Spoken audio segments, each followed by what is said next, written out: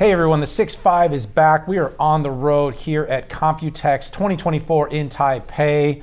We are doing a series of conversations with Qualcomm, an exclusive series, as this has been a big week for Qualcomm around the launch of Qualcomm's new Snapdragon X Elite, as well as the Copilot Plus PC. And this particular conversation hits that topic on the nail with someone that's been on our show many times before. We've got Kedar Kondap. Kedar is the SVP and GM of Compute and Gaming at Qualcomm. And he's been a regular, Ryan. We've had him a number of times on the 6.5, although you and I together, this may be the first time that we have the chance. Kedar, welcome to the show. Welcome to Taipei. What a week. How are you doing, my friend? Doing good. Thanks, Dan. Thanks, Ryan. Thanks for having me on. Exciting times ahead for us. Yeah, and you mentioned it's a big week. I would say it's been a big month, maybe the whole year, really, for you guys, ever since the release of the X Elite branding kind of back at the Snapdragon Summit. Congratulations. Very cool. One thing I've been curious about is X Elite's a good product. It's a great product. It's been getting a ton of attention.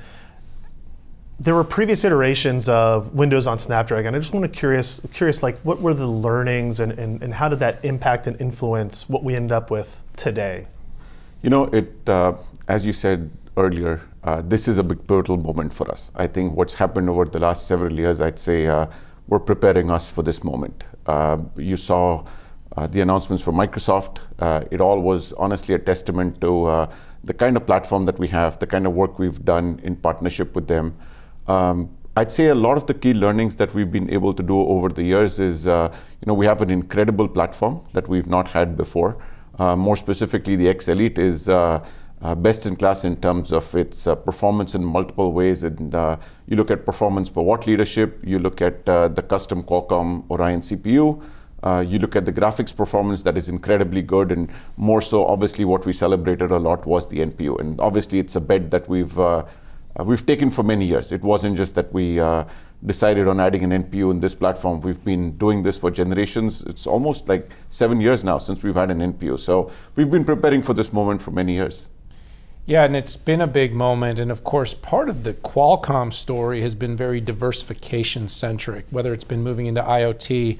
You guys won that RF front end market. It became really, really important and pivotal in the growth of the company. Automotive, there's been a number of great narratives out there. And the overall narrative was that Qualcomm set out to diversify and in many ways has executed. The market has given a pretty good sign that it's appreciating that with the recent moves. And of course, now wanting to be in on the AI trend and be in this PC trend as well, Kedar. But like, the PC market's tough. It wasn't a guarantee. There was a number of reasons to think it may be hard to break in, with Microsoft giving you the big vote of confidence, of course, at Build, the OEMs picking and choosing many designs. Your aspirations must be growing. Can you talk a little bit about kind of how that's evolving and what does Qualcomm see as its road to growth and market? I mean, is the sky the limit? Yeah. Great question, Dan. I think for us, as you said rightfully, when we enter a new market or when we try to go into adjacent businesses and stuff, we realize that this is a long investment. This is not a short-term thing. We do realize that the investments we make sometimes bear fruit over many, many years. And so as you can see, with the X Elite and the Plus, our growth is obviously, our expansion plans are to grow the market as much as we can. We want to be able to offer the best Copilot Plus next generation AI PCs to as many consumers as we can. So the reason why we launched both the X Elite and the Plus concurrently or close enough is due to the fact that we want all these consumers to be able to get access to these new use cases that we're talking about. More specifically, I think you saw some of the use cases that Microsoft talked about. Specifically, there was total recall and a bunch of stuff. We've also shown some pretty incredible ISV partnerships that have shown some really cool apps. And once you start to see how the NPU shines in its glory with running stuff on a dedicated hardware engine and the impact that it has on battery life and stuff, it's awesome. So our intent, as you look at aspirations and stuff, is to make sure that we can get to as many of the PC users and get to as many people with giving them a super compelling Windows platform to play with.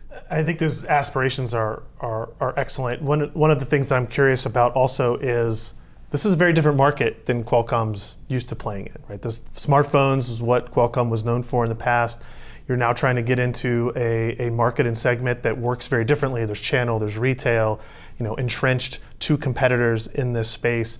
What's it been like trying to push your way in and showcase the product and get the credit that you think the X Elite deserves? Ryan, in some ways, you said this is different, but in many ways, this is actually the same. When we were in the phone space, we come from the mobile legacy. And for us, as we think of even little things, architecture, how we're designing our cores, how we're designing the entire platform, the choice that we make with respect to components, they're always biased towards making sure we're focused on power as a number one goal. So using that, obviously, as you know, mobile and phones and PCs are mobile platforms. Everybody wants to carry them around. Any and every market research that you do will show you that the number one feedback from everybody is that battery life is the most important thing that matters. So in many ways, it's actually just very easy for us to be able to migrate from a mobile based ecosystem to now a compute or PC based ecosystem. So the way I think about it is we've been able to innovate in phones, right from whether it is, if you look at cameras in phones, we've evolved over time, right from, now you have phone cameras that are 200 megapixels. For what it's worth, they've replaced DSLRs for the most part. You even think about GPS for that matter, right? Remember a few years ago where, you'd be in a dense downtown area and you won't have a GPS signal on your phone. And, we've been able to innovate, obviously, with triangulating multiple satellites and stuff. So for us, a lot of that goodness, the reason why we keep saying this is PC Reborn is really, it is something that's incredible. And at Qualcomm, we believe in innovation. So we're obviously a very technology-biased company. We want to drive the industry towards innovation and give as many consumers a good reason to be able to adopt this new PC. I'll add one more thing. I think Dan's anxious to say something, but I think as you were saying something, but to your question about just the market being different, I think the channel is different. There's no doubt about it, right? It's a very phones being carrier centric versus PCs being retailer in the consumer space, and then commercial and enterprise, and almost pretty equal when you think about it. Actually, I don't know if you saw Best Buy's quote earlier with their CEO, Corey, was incredible. I mean, she was endorsing stuff, and we're partnering with them to launch PCs on June 18th. They've assorted. You'll almost see, I think, almost every key retailer launching these devices. I think we made their life pretty easy by having a really compelling platform for them to be able to assort. So it helps a lot. Yeah, you're definitely driving a paradigm shift, is what I would say. And like I said, of course, you're expecting meaningful competition to come.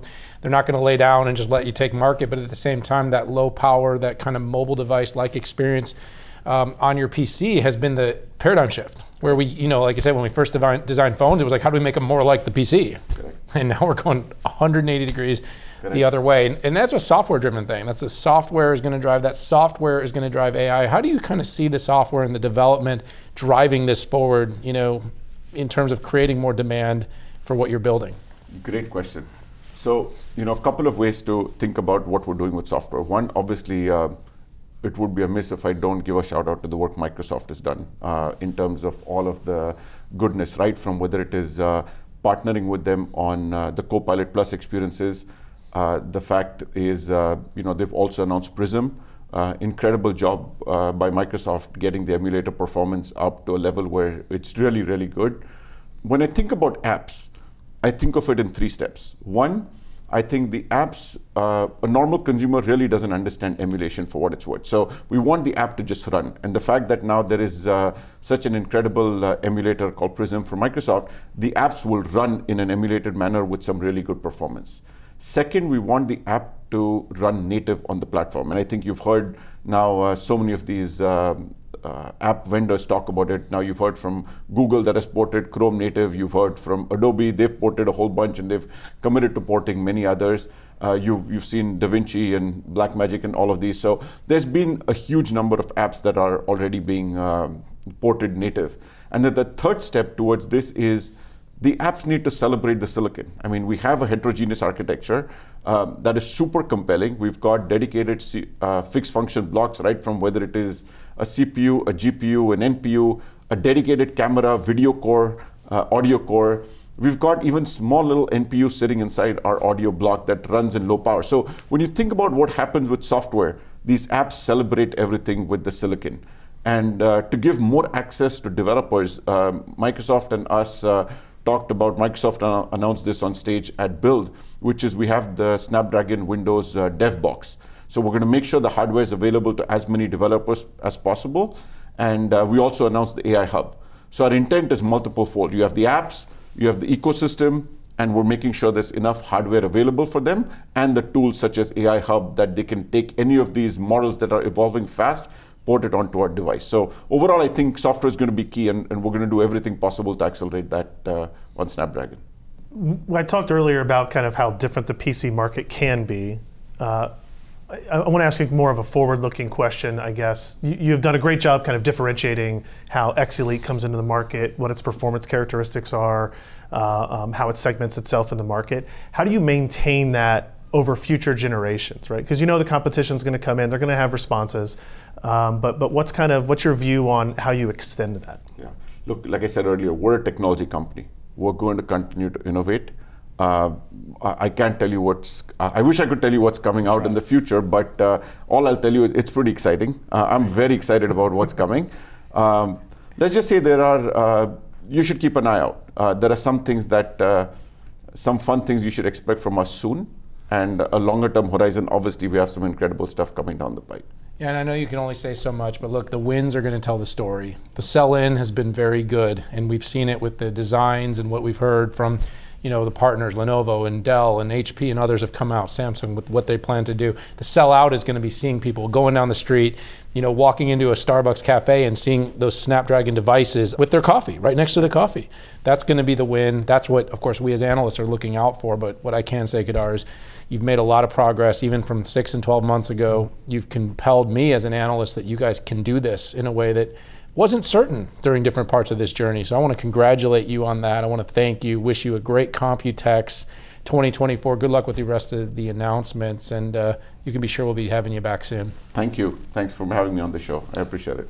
Thanks everyone for tuning in to this exclusive coverage of Computex and Snapdragon X Elite. We had Kedar Kondap, SVP, GM of Compute and Gaming here. But for you, you got to tune in, subscribe, join us, be part of our community. We appreciate you. But for now, for Ryan Shrout, for myself, I got to go. We'll see you all later.